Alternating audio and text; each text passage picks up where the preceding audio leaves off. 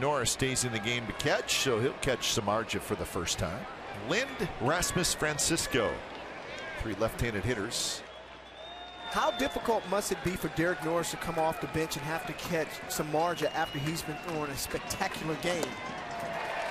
And it just got better. A strikeout of Adam Lind, and he gets Lind for the second time.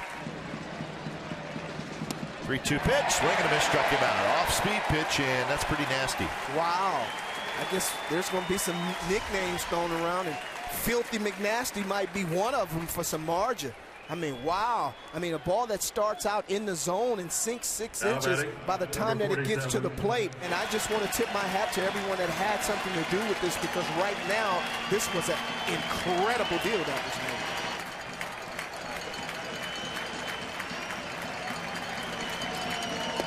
Strike 3 called.